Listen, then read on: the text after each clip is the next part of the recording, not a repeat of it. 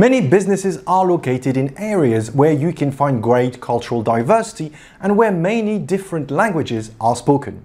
Here is a typical example of a law firm with several offices dotted around Southern California where you can find strong Spanish-speaking communities.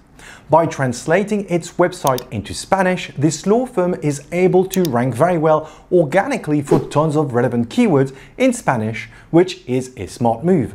But what they haven't done is take advantage of their bilingual ability on their Google business listings. Although you can't add another language to your listing, you can translate the business name.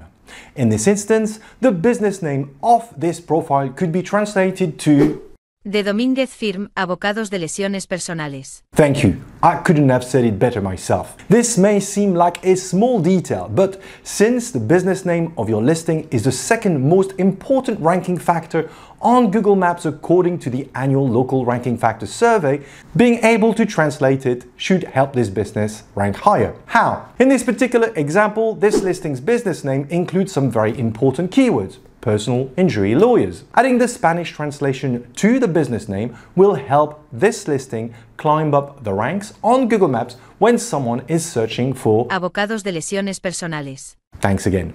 To add a translation to your business name, go to Google Maps and search for your listing.